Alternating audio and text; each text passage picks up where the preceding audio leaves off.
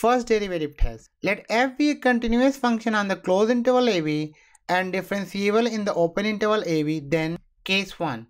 F is increasing in closed interval ab if f dash x is greater than 0 for all values of x belongs to a comma b. Case 2. F is decreasing in closed interval ab if f dash x is less than 0 for all values of x belongs to a comma b. Case 3. F is a constant function in closed interval ab if f dash x is equal to 0 for all values of x belongs to ab. In order to prove this theorem, what I'm going to do, I'm going to use the mean value theorem. So the mean value theorem is f dash c is equal to f of x2 minus f of x1 over x2 minus x1. In other words, if a function f is continuous in the closed interval ab and differentiable in open interval ab, then there is a point C where first order derivative exists. In order to prove this theorem, I'm going to take the converse of the theorem.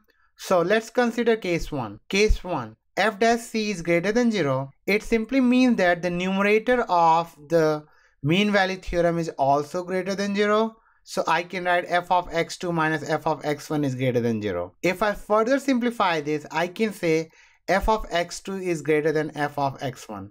This simply means that f is an increasing function. Let's consider case 2. F dash c is less than 0. It simply means that the numerator of the mean value theorem, which is here, is less than 0. So I can write f of x2 minus f of x1 is less than 0, which is over here. If we further simplify, we can write f of x2 is less than f of x1, which simply means that f is a decreasing function. Case 3. F dash c is equal to 0. So if we use the mean value theorem, we can write f of x2 minus f of x1 is equal to 0, which is over here. And if we further simplify, we can write f of x2 is equal to f of x1, which simply means that f is a constant function. First order derivative has very wide use, and we can easily use first order derivative to prove that whether the function is increasing or decreasing function.